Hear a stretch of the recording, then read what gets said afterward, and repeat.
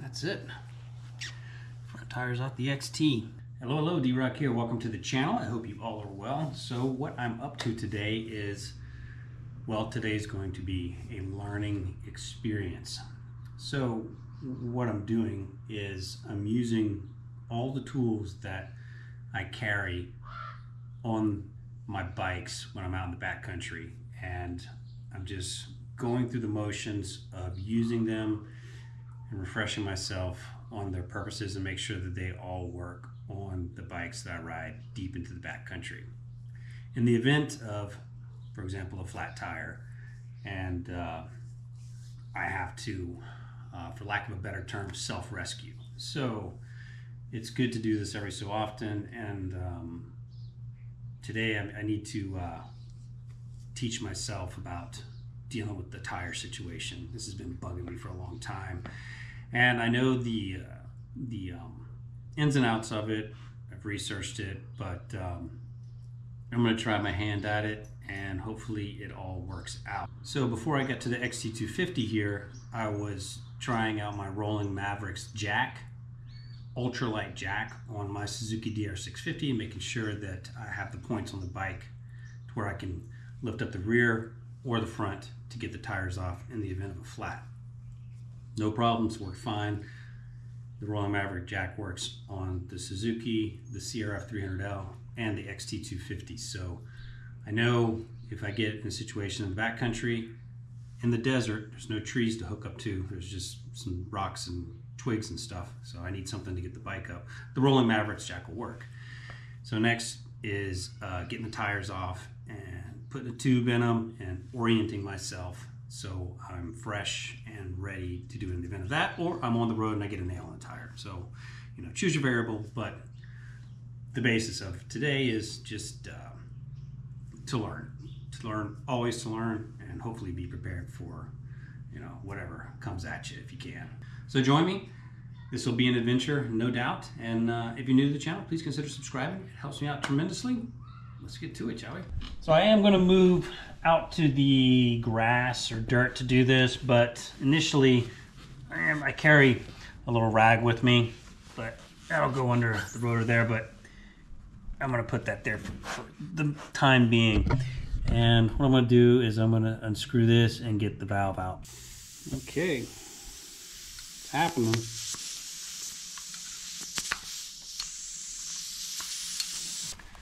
All right, so I'm going to break the bead now, and I'm in the grass, but I probably be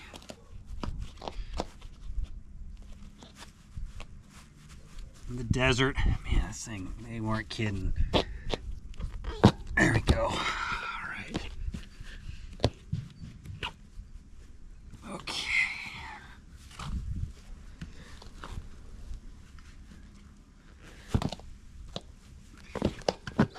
Yeah, the Tusk D Sports are no joke. That sidewall is stiff. All right, well, now we're going to see how these spoons are. Okay, there's one. Actually, started the valve.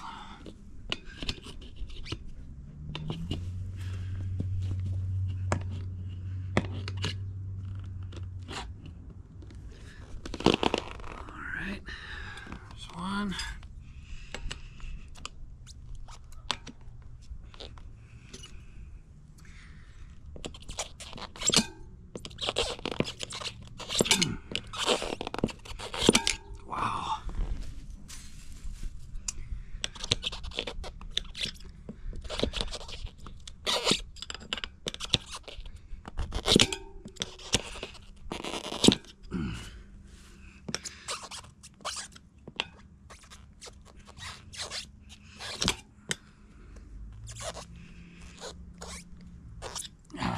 spoons suck.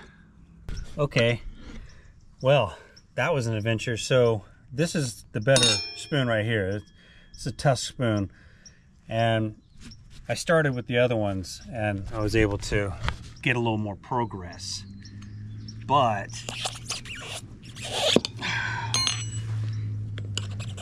I really am having a hard time getting this particular one in there and grabbing. It does not want to do it. This is why you practice with your tools. Man, my goodness.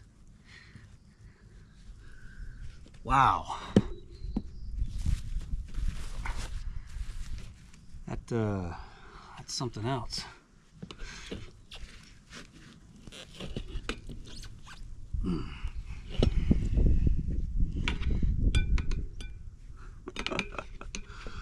Wow.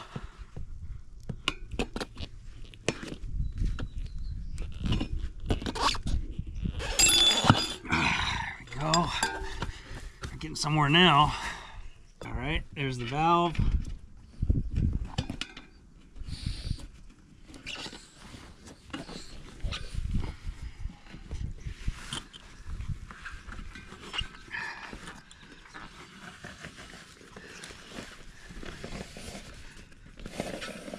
There we go.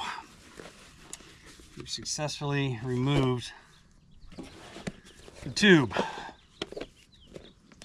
All right, so I've got the tube. There's nothing in it. There's no air. So I'm going to put the stem back in it, and I'm going to put a little air in it, and then get it back into the tire, and then hopefully I can get the tire back on the rim. All right, use my tool here to get this back in. Okay, that's in. Hand pump.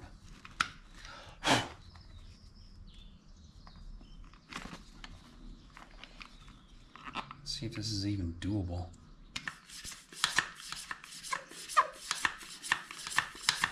All right, we got air going in.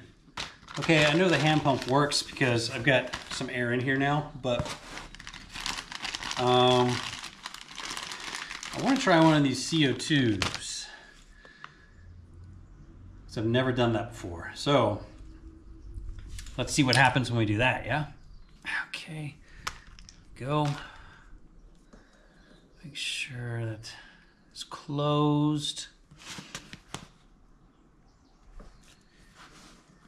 All right, I think I've got that hooked up right. I don't know, I've never used it before. I'll screw that in there.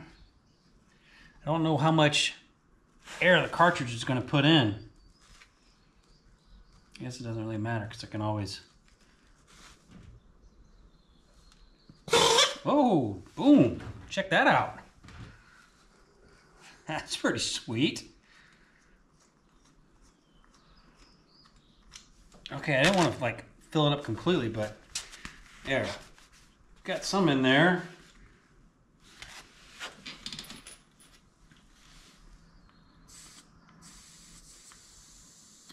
So I want a little air in the tube, I think, to get it back in the tire. So let's go from here. All right, well, I guess we'll see if we can get this tube back in. So I got the valve stem cap there. There we are.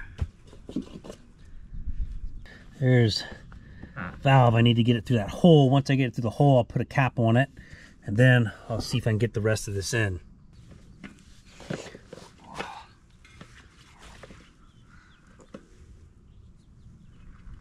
That's a hoot.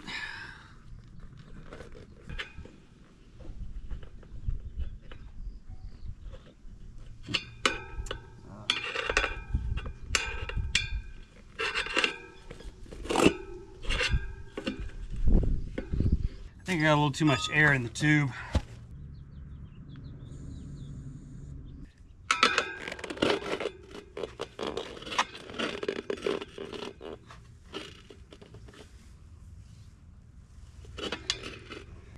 Wow, well, let me tell you, getting the valve back in has been quite the hoot. Okay, now the fun part is to get this back in. Mother, let me tell you, that is a seriously stiff sidewall there. All right, so now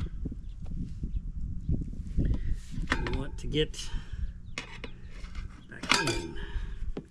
Easier said than done, huh?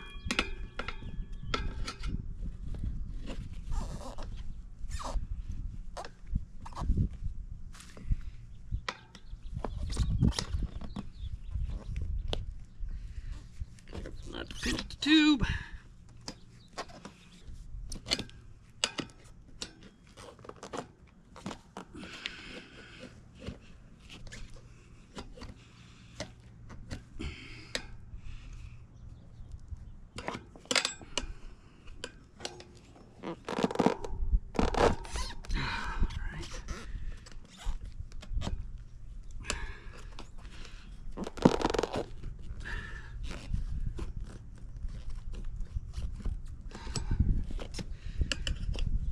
After the other. I'm just keeping an eye on that tube so I'm not hitting it. There we go. Come on, you. I think I might have just pinched the tube. This last bit right here is ridiculously hard. So here's where I'm at. I'm pretty sure I busted my tube. I heard it. And the rotor here is getting in the way of me getting any leverage on these short. See, I just can't. So I gotta pull the tire back off, pull the tube back out, check it to make sure I didn't pop the tube. And then I think I'm going to flip it and try from the other side. Okay, so it begins. Good practice. Man.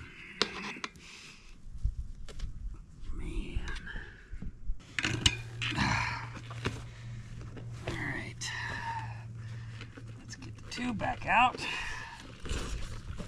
Oh yeah. There you go, right there. Worthless. All right, yep, that's the only spot I nicked it. And this is gonna happen. I mean, this is how you learn.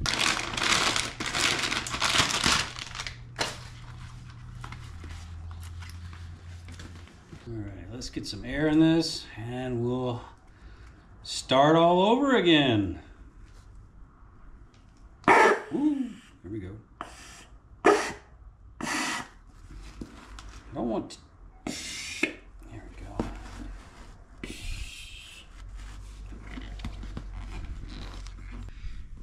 Okay. Let's go about this differently.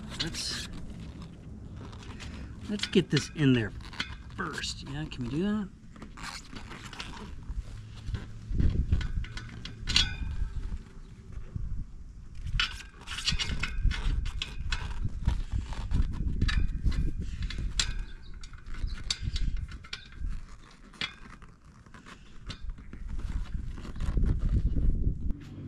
Oh, this is going to be a good lesson today. So I gotta pull the tire over on this side.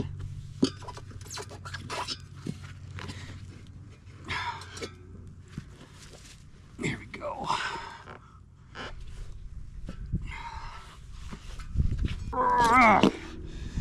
Holy smokes.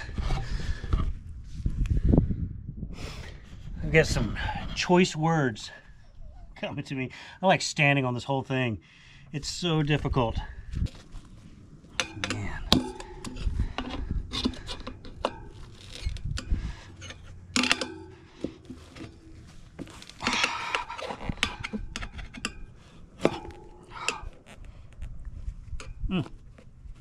Oh, we're close. Ah, we did it.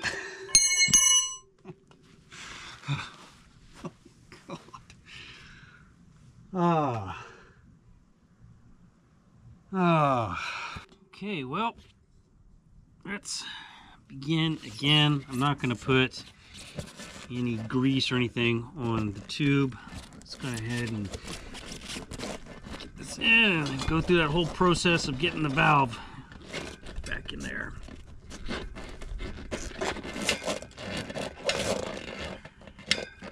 All right, barely got the valve peeking through. Would you look at that? Got it through. How about that? Okie dokie, now comes the fun part. Hopefully we don't pinch this tube. We're gonna be cool here. Not pinch the tube.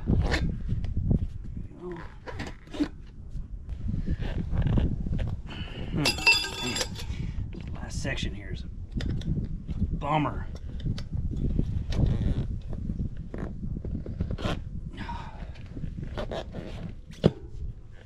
Moment of truth. Oh,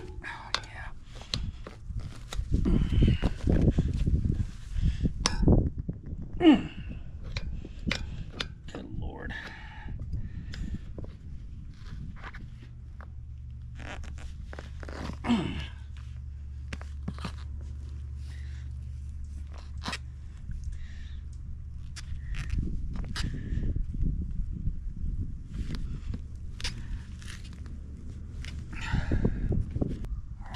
Oh, getting this figured out, I think.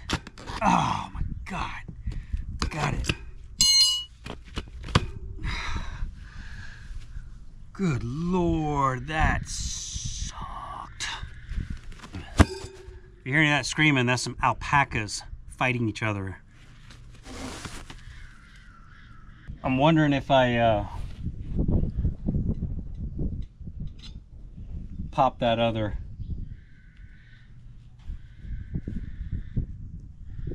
Well, I'm wondering if I pop the tube again. We're going to blast it with the CO2 again and see what happens.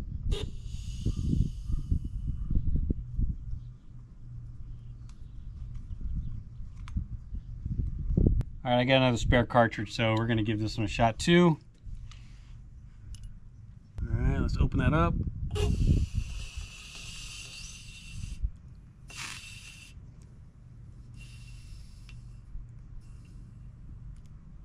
Okay. All right. Where are we at?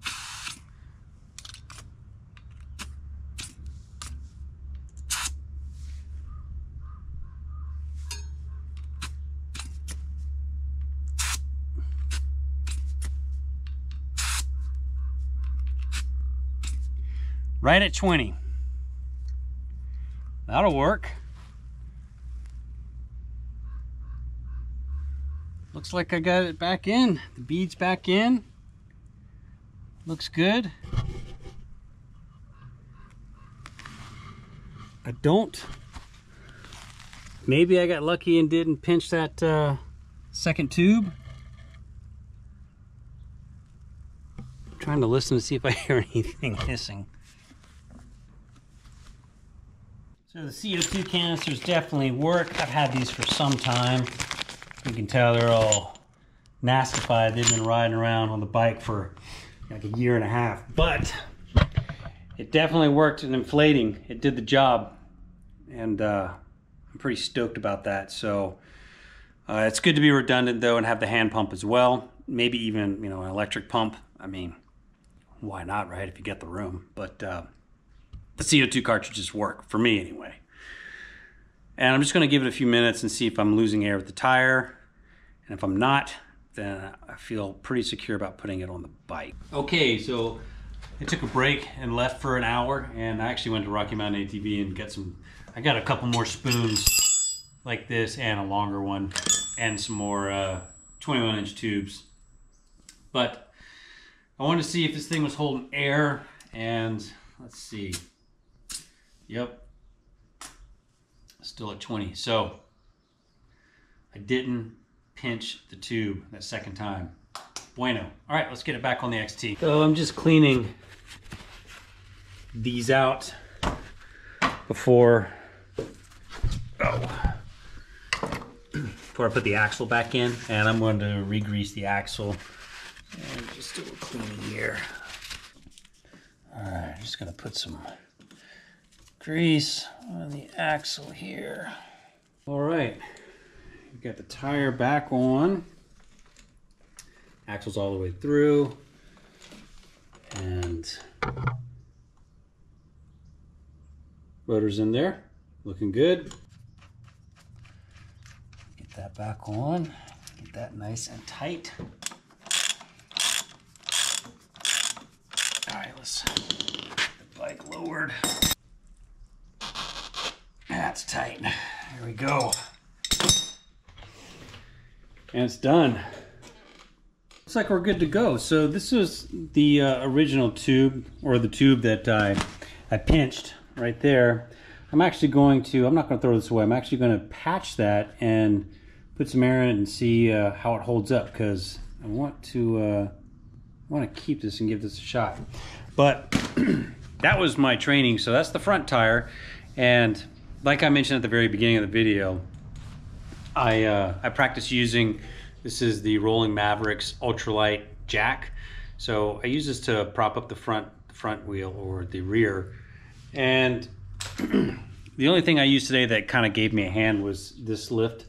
But like I said, this is all training. So I wanted to get the tire off and then work on it in the dirt, the grass, and see what I could do. And it was an adventure, to say the least. Anyway, so that's the front tire. I'm going to do the rear tire, not now, but in another video. Then we're going to take it out into the desert and give it a shot out there. So do these things, and when they happen, you know, it's inevitable, whether like I bust a tire out in the 100 miles deep in the desert, or I pick up a nail somewhere, you know, it's going to happen. So the outcome of all this is to be able to take care of it and not have to be stranded somewhere. So there you have it. A little bit of training, fixing a flat tire, and yeah, lots more content to come. So appreciate you taking the time to watch the video. If you're new to the channel, please consider subscribing, and stay safe out there. We'll see you next time. D-Rock out. Adios.